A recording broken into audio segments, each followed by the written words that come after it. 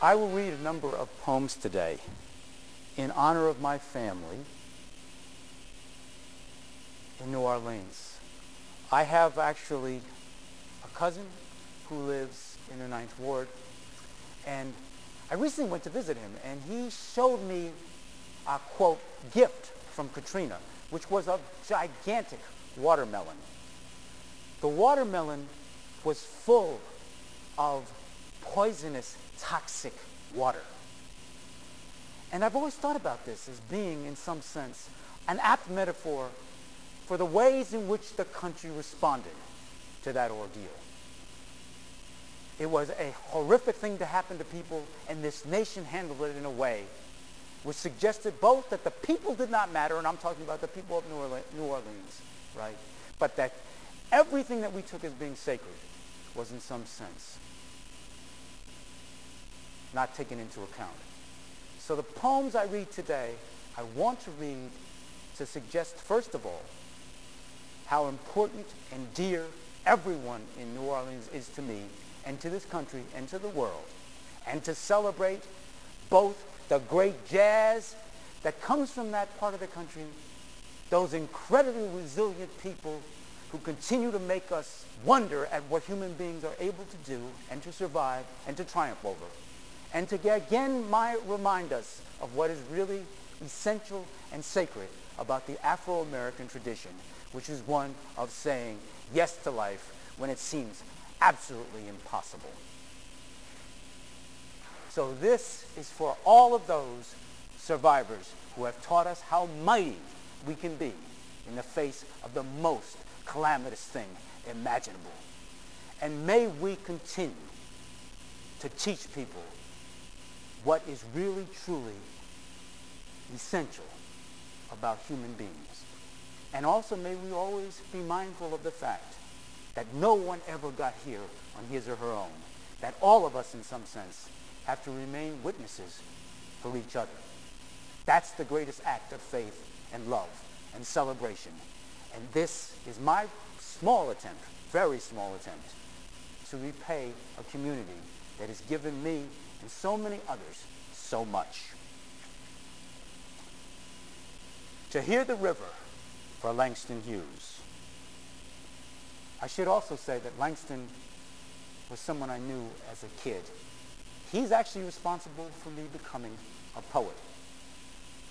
To the chagrin, I think, of some members of my family who hoped I'd get a real job. But anyway, here's the poem. To hear the strong black song, to hear the river is to know its ways, to know the gaunt thin source which somehow like Hughes becomes long black water, becomes so that much might come after it, a handhold, a griot. And so long black song comes dark, provident, absolute. And finally coming to the river, facing the dogs and white men, facing what is lost and possible, we hear the river, we hear the river, we hear the river.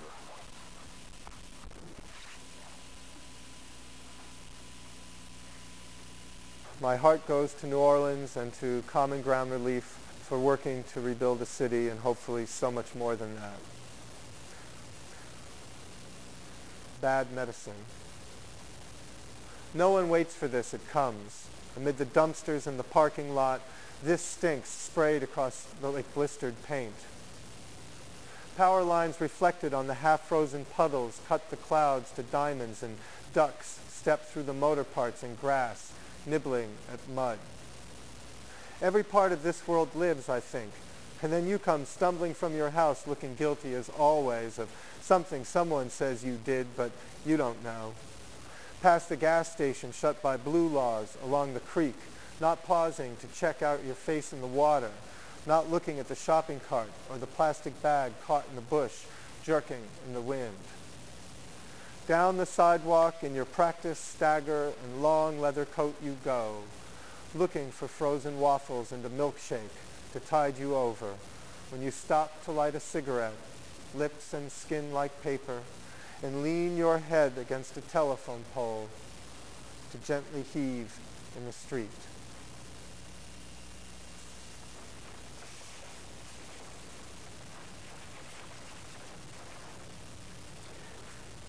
Humanism. Humanism. Noun. A strong concern for human welfare, values, and dignity. Politicians play it up. Actors award each other. Academicians rake it. Corporations sponsor and commercialize it. Everyone puts on their own spin. We are always ready to give what we can afford, not what we can't. When it is at one's expense and not one's gain, things change quickly. Who, me? Nism?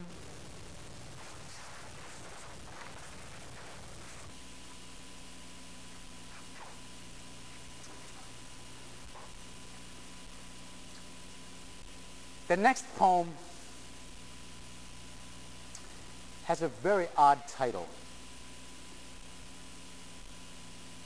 1619 to 1979 is a large time. It is a large time, but the important date there, obviously, is 1619, when the first black people came to the shores, and they didn't come on a luxury liner. 1. When we came here, we knew it would not be easy. Our language looked for a star, a galaxy, something to give us a dim penetration. When we understood, many of us lost ourselves. 2. This morning was a blue morning. Not a thing seemed rich or outlandish, my spirit dry as a man inched up with heroin. This morning, I thought I might never leave here. 3. I count the blues. I count each and every one of them. Children ask me what I recall, remember. I remember their mothers' bellies. I remember how small grew those ships which brought us here. 4. I count the blues. I count each and every one of them. 5. Here our children meet death as one might the sun. When we understood, many of us lost ourselves. 6. Children ask me what I recall, remember. I leave from a boat, move to a great land, and wander a newer forest. 7. The blues shall set you free. The blues shall set you free. The blues shall set you free. But I've been here so long.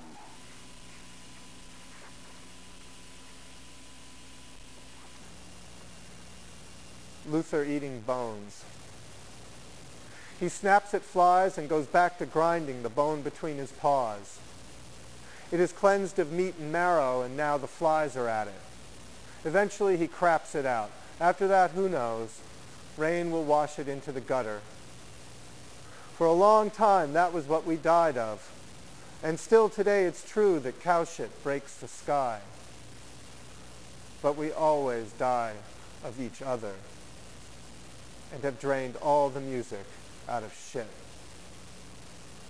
This long catastrophe of such deep heritage and place and thought, betrothed now to the heart.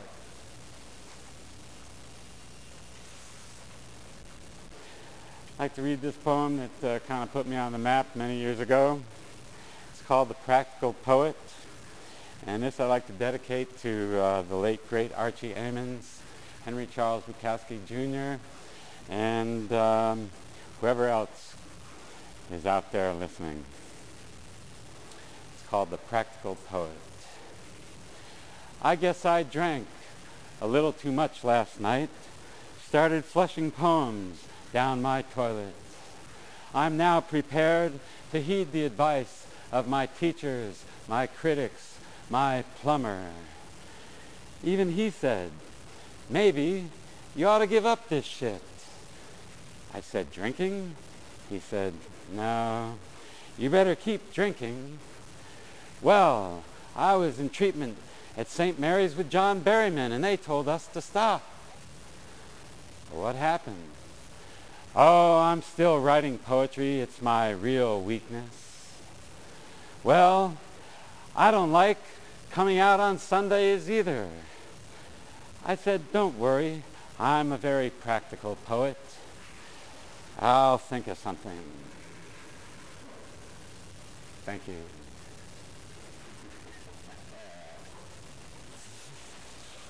Oh, this is called A Day at the Races. I don't think it's about horses or the Marx Brothers or any of that. At night they disappear between the stars, swallowed up by abysses lit with streetlights and the dim orange fog of skies, into flag-draped coffins or meteor showers of voices washing over the Republic. The laughter goes on, prolonged for hours. By day they reappear. The others fade to gray, submerged in the brightness or stretched like an old, overused cloth, a band of dirty horizon.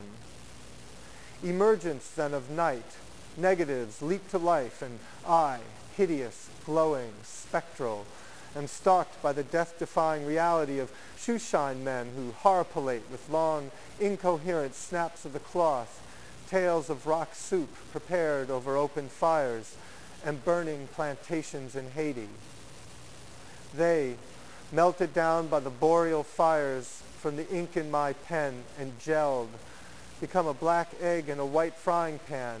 The yolks bubble and sizzle like eyes crackling in the oil, burnt toast with a pat of butter, harvest moon on a windless night, hopes hanging from ropes in the trees, torrential minstrelsy of sudden rain, disturbing the wind chimes.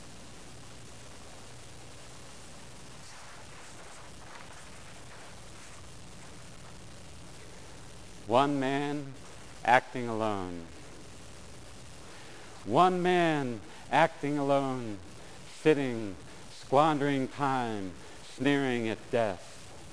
He lets the clock run down a few minutes before saying how precious time is, how every moment represents a lifetime somewhere. Split seconds produce perpetual outcomes. Many times when the end is near, in the space of a heartbeat, new planets are born. But he can't stop it, can't fathom eternity eternally. So he lets the clock run down a few more minutes and fills the beautiful space with nothing.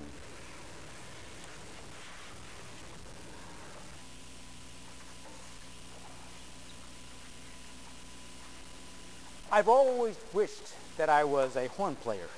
I think most writers wished they were musicians. So this is as close as I can get. And I'm reading it very mindful that this is centered on people who probably know more about the music that has in some sense created this great country than anywhere else on this planet. So this is for jazz in New Orleans, and also, of course, for Sonny Stitt. The glowworm. The glowworm works up the barren limb like a fragile index of the world. This is not his poem. He sings for himself. The poem here is the singing of the glowworm, how he struggles up the next section of bark, stretching like an accordion, his mind seething with his body's thumbless design. But this is not his poem. It is about lovers. It is about sound and sense and sound sense. Innocence, incense, innocence. It is about games and lovers. It is about the struggle to be perfect, to make that love inviolable sacred. It is about the poet who needs language, who needs the world, who needs words to love him. It is about love, vast love, love of meanings love.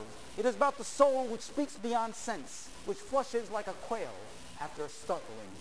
It is about love, the love of the smallest darting, the imperfect journey, the glowing glowworm, worthy of itself and worthy then of singing.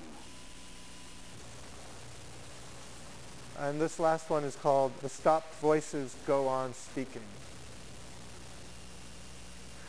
The breezes had lost meadows and found truck tires blasting smoke at the sky. Flesh drifting seaward, a scarf of purple and orange dissolving on the tongue and eye. A ruined taste in the mouth of old bricks and dead plaster. The ash of burnt clothes and posters. Limestone lintel on the ground. The lion stretched above the head, hierotic and calm, now grovels. Their feet pound the 10-cent beehive tombs of god kings. Even firebugs in the street have faces of hammered gold, blushing in the turning lights and the cat ache of sirens.